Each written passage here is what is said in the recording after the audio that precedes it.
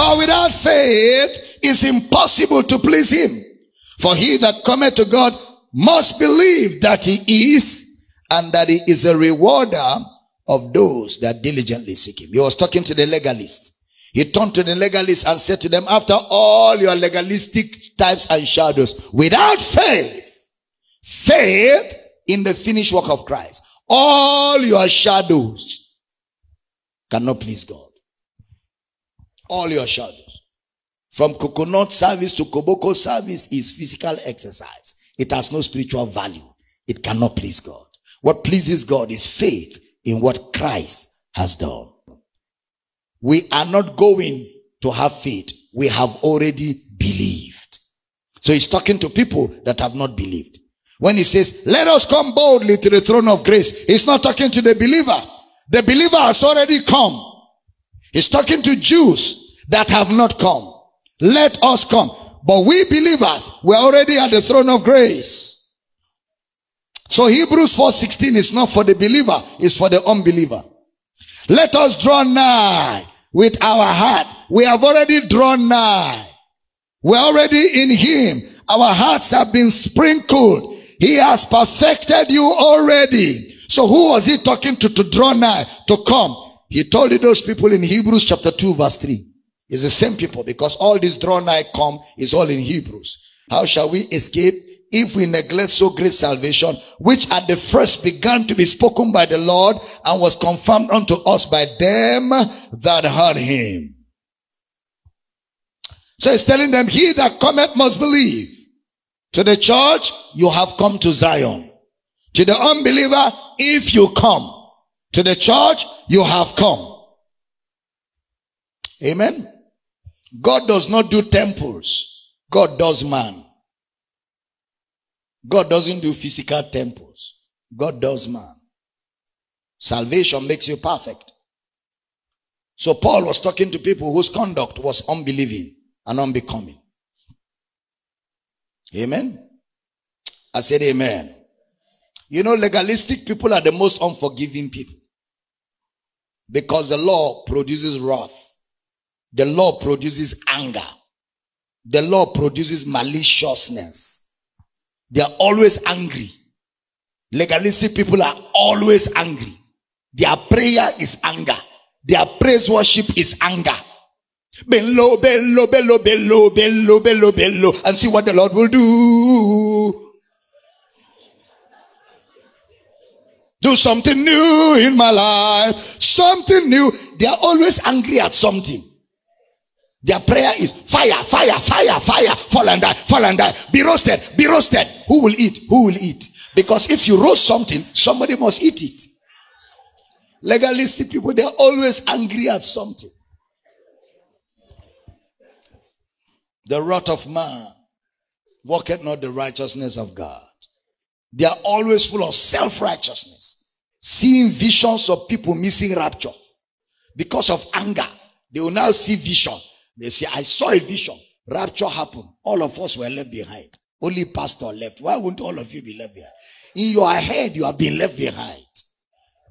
They are always seeing vision. How they were almost entering heaven. Then something drew them into hell. They are always, because your visions are a reflection of your doctrine. Your subconscious experience is a function of your doctrine. What you have been taught, it was placed back in your subconscious. Most of your dreams and visions are a reflection of what you believe. Most of them. They are a reflection of what you believe. If you believe in victory, you'll be dreaming victory all the time. You will see where they're coming to press you and they fell down and you're the one who sat on top of them. Because in your mind, what you're seeing is victory. You won't see where they flog you and flog you. You are trying to escape. They were flogging you till one of your hand was removed. Then you woke up sweating. It's a function of the teaching they gave you in that church where you were before you got here. Since you got here, we've been trying to remove it. That's what we've been trying to do here. Why are you laughing like that? Praise God. Praise God. Say, I had a dream. It's like the devil is after me. I was just about to enter the room. They closed the door. Half of my body was cut. Only half enter. Half is outside. Pastor, please bring the other half inside. I have no gift of bringing half. I have gift of bringing all. I don't do Moses. So. I do Christ and his grace. We have come in Christ. Somebody shout, we have come. Somebody shout, we have come. We don't have a temple worship. We have a family worship. We don't have a temple worship. We have a family worship. I bow my knees unto the Father of our Lord Jesus Christ, of whom the whole family in heaven and earth is named. We lift our hands not to talk to God in a distance. When we say lift up holy hands, we are not talking to God in a distance. So why do we lift up holy hands? Is God in the sky? No. We lift up holy hands as a practice of the presence of God in us. Why do we sing? It is our practice of God's presence. Why do we worship? It is our practice of God's presence. Why do we pray? It is us practicing the presence that we carry. The worship doesn't bring the presence. We are already in the presence. We are worshiping from the presence. We are praying from the presence. We are singing from. We are not singing to. Kabato belita bata. We are there. So out of the abundance of where we are, we bring forth a fountain of worship. Out of your belly shall flow. The rivers are already inside. They flow from. We don't fight for victory. We fight from victory. We don't try to become. We are. Say very loud, I am what I am. By the grace of God. Say it again, I am what I am. By the grace of God. We don't come. We don't come.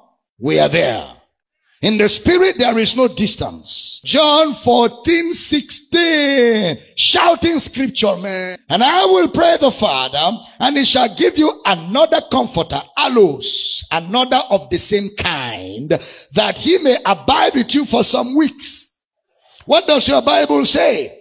Forever. Next verse now. Hey, even the Spirit of truth, he will abide with you forever.